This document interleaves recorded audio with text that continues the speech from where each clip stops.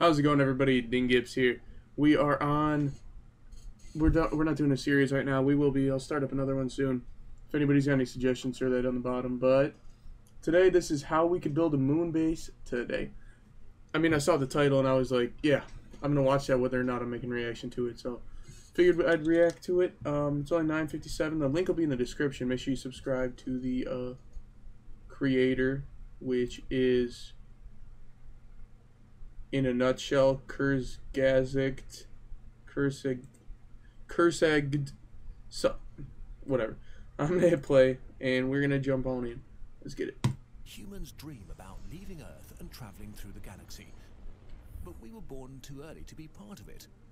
Or were we? I doubt it. The We're being reality pretty is, close. we could begin our dream by building a moon base today.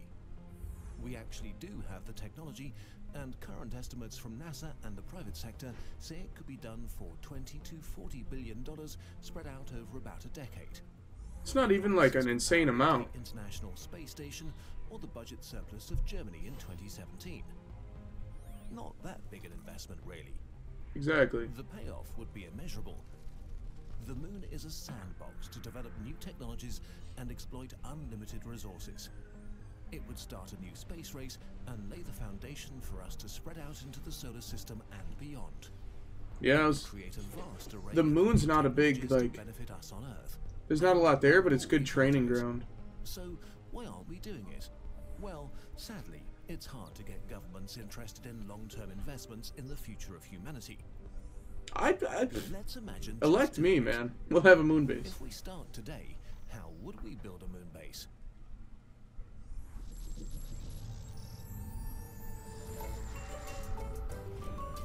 That'd be a job.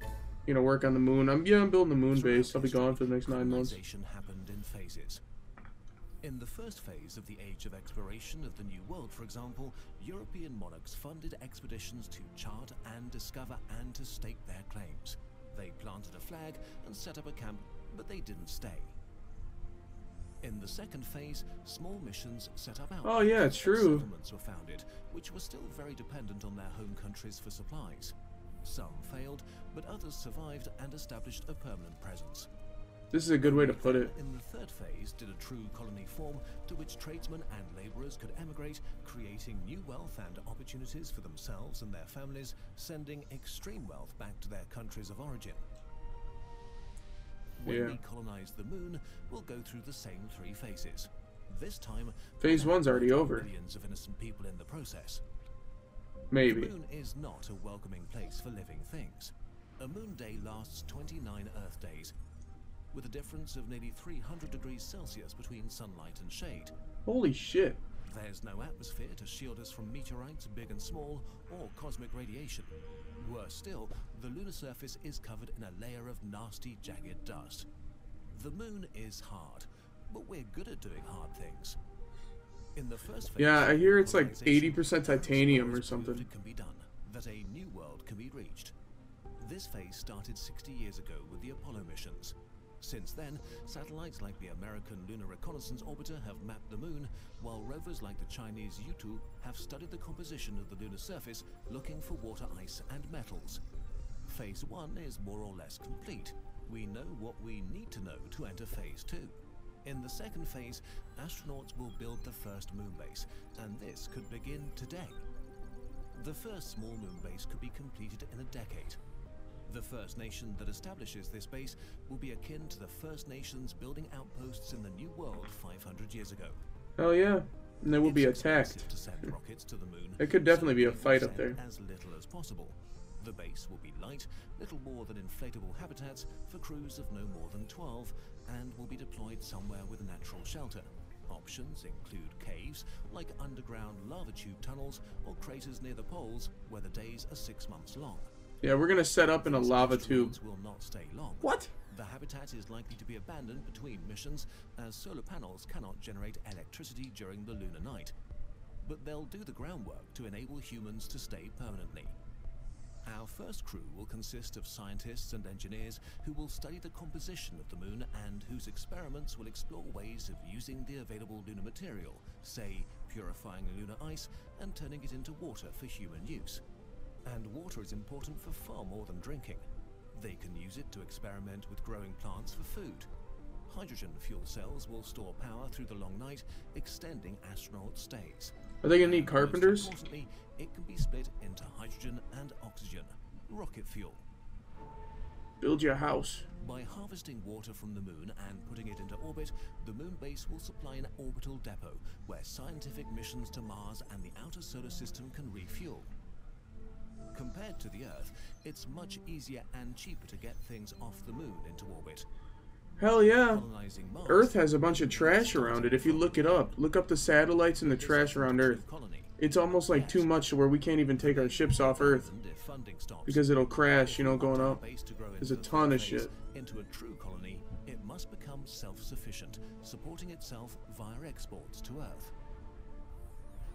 Now, private contractors arrive, looking to get rich off lunar resources and Hell yeah. services.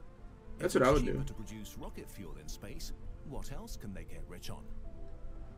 They could extract precious metals, abundant in impact craters, and other raw materials from the lunar regolith. Yeah, you don't know what's going to be in those impact craters. Possibility is the mining of helium-3, an isotope that could one day be used in nuclear fusion reactors, something the Chinese lunar exploration program is currently looking into. That's always good. Future colonists may export helium-3 back to Earth, providing us with cheap and clean fusion energy. Asteroids could be pulled into the moon's orbit and mined. But it's dangerous. With commercial exports to Earth, the colony is fully in its third phase, self-sufficient and economically productive. Our base will begin using lunar material in its construction projects if it's to continue growing. Fortunately, lunar soil has all the necessary ingredients to make concrete.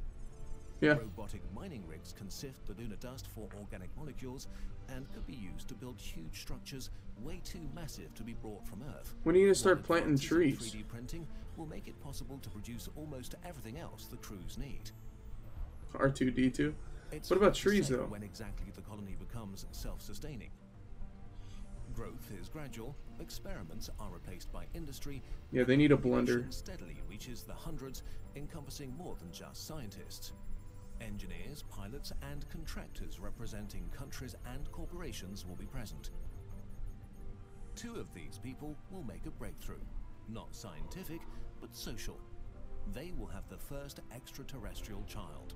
Oh, Throughout history, the birth of the first child was celebrated as a moment where the seed of a colony finally and irreversibly took root. Here, it means that the moon is not just a place for scientists and engineers to work. won't it's that a kid be place all for fucked people up to though? live, to Because the raise a no family. gravity thing, like his bones Once and this stuff. transition happens, the colony grows They'll be rapidly, weaker. building more habitats and schools and farms and all the things needed to support the growing population. As our colony grows, all kinds of new technologies. I'm pretty will be sure, yeah. invented I don't to think you could sustain just it. walk on Earth. They might develop crops that efficiently recycle carbon dioxide or that grow with very little water. They might find ways to recycle and reuse 100% of their waste, technologies that are extremely valuable for Earth. They could even build the first space elevator in the solar system. Oh, that won't be that With a hard. space elevator, spacecraft, astronauts, and raw materials could be brought back and forth from lunar orbit without needing to use rockets. That'd be at all. so easy to build.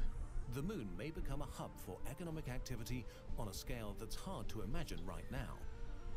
It's hard to say who will own. Although, how does it all this stay up point. there while it Will the rotates first person like born on that the moon too? take the national identity of their parents, or will a new generation meld together into a new lunar society? And when existing treaties that bar any nation from owning the moon are inevitably rewritten, will the Fuck yeah. colonists be given a say? Nah. Will they declare independence from the Earth?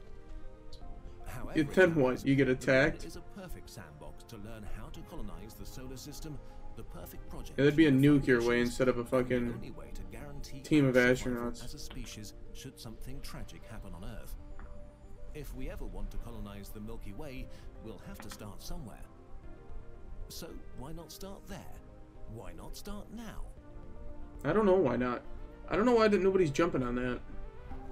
While unfortunately you can't jump on a spacecraft and go to the moon Oh. right now, you can learn more interesting things about space and our universe. Yeah, you can at that website. If you guys all want to click it in, you can see it. I'm looking at the screen right now. But I'm not gonna keep going with this video. It's just paid fucking shit. But yeah, that's cool. I just saw this video and I definitely am interested about anything with space travel. If I was like the president or something, I'd definitely be looking at something like that. I know Trump said something about a space army. I feel like space or a moon base would be step one on that too. I don't know. I think it'd be cool. Bill Gates could afford it. That'd be pretty cool. Then it'd be his technically too. All whatever they build. But all in all, guys, I enjoyed the video and I hope you did too. I'm gonna head out on that note. Bears game tonight. Wish me luck on that, and I'll catch you all later. If you have anything for me to react to, throw it in below. And I'm gonna be starting a series that if you have any suggestions, throw that as well. But with that being said, I'm gonna head out. Peace.